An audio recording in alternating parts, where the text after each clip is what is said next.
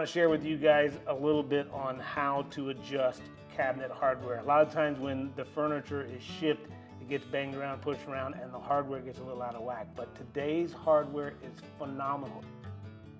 See this line right here, how it tapers away?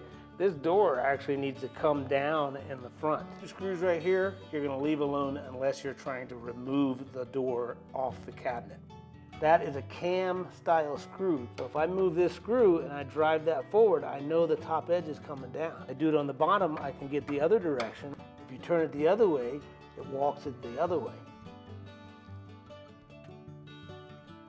So one of the things you want is you want your cabinet doors to be on the same plane. I need to move that door in. Again, a cam action that's going to drive it in and tighten it nice and tight.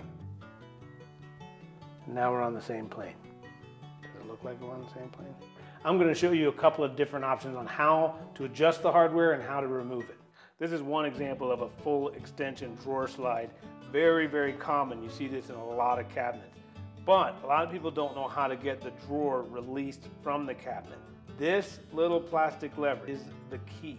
That, pushing that lever up like that, releases this, which is attached to the drawer. So your drawer becomes free from the slide. So that's the key. This one is confusing to a lot of people because when you open the drawer, there's no hardware, there's no slide. And it's beautiful, it's simple, it's hidden. The secret is underneath.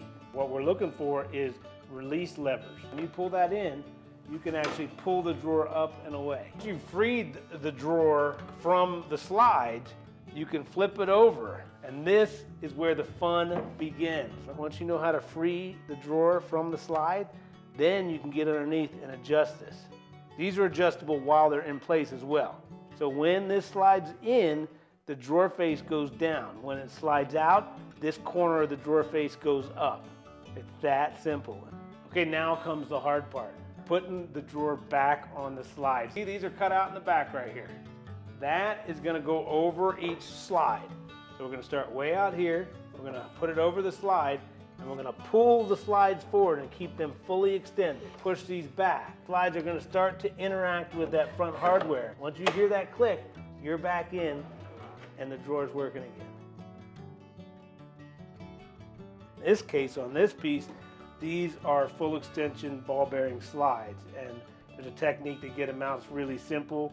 You just pull on the little levers right here, and both sides, the drawer slides right out.